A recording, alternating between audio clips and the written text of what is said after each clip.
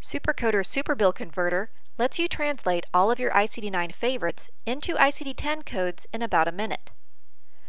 The first step is to select the file from your system with the codes you want to convert.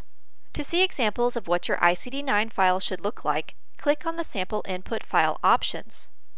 The CSV sample on the top shows a list of codes in the file. The text file sample on the bottom shows the codes separated by commas.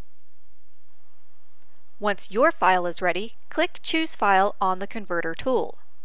When the window opens, select the file from your system. Once the file appears in the converter box, complete Step 2 by clicking Go. After about a minute, you'll be ready to open or save your file. The method may differ by browser.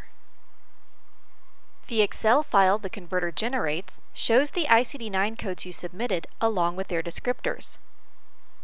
The file also shows ICD-10 gem codes with their descriptors and extended crosswalk codes from SuperCoder's own proprietary ICD-10 bridges.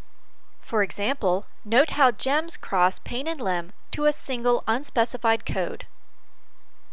The extended bridges reveal payer-preferred codes with anatomy and laterality specifics as well.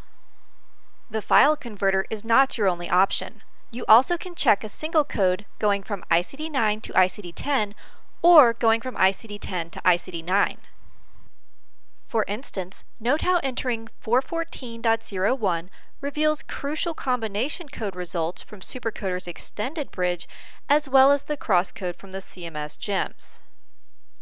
Whether you want to check one code or make quick work of ICD-10 Superbill creation, becoming your office's ICD-10 superhero is as simple as entering your top ICD-9 codes and clicking Go.